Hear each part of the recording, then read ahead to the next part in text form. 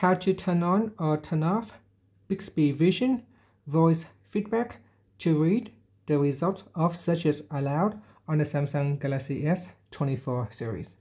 First, tap on the home button to return back to the home screen. Then swipe down at the top and then tap on the settings icon.